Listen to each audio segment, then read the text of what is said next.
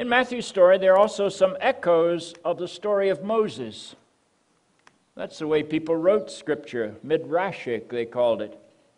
They thought nothing about wrapping the stories of one holy person around the stories of another holy person.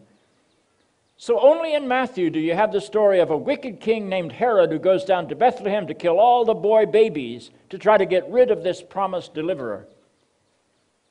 And every Jewish person hearing that story would recognize that as a Moses story.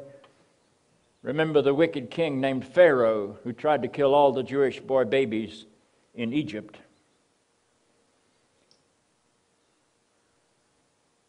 In Matthew's story, Joseph also flees from the wrath of Pharaoh with Mary and the Christ child down to Egypt, so that God could call Jesus out of Egypt and replicate the story of Israel. Matthew is also the first gospel writer to introduce the character of Joseph, the earthly father of Jesus, into the text. I do not think his choice of the name Joseph was an accident.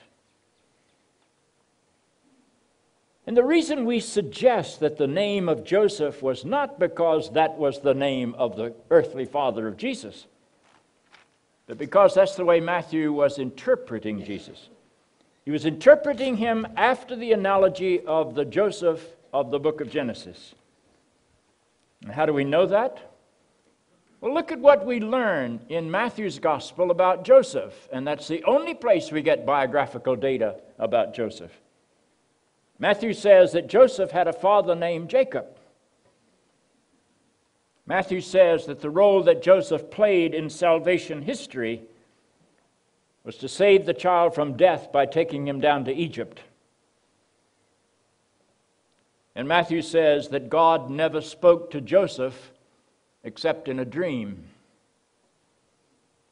Now go back to the story of the patriarch Joseph in chapters 37 to 50 of the book of Genesis.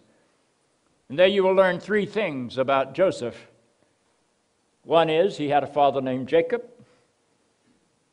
Two is he was overwhelmingly identified with dreams. He was the interpreter of dreams, the Pharaoh's dream, the butler's dream, the baker's dream. He was called the dreamer. And three, that Joseph's role in salvation history was to save the people of the covenant from death by starvation. And how did he save them? By taking them down into Egypt, where ultimately they fell into slavery, because a Pharaoh arose who knew not Joseph.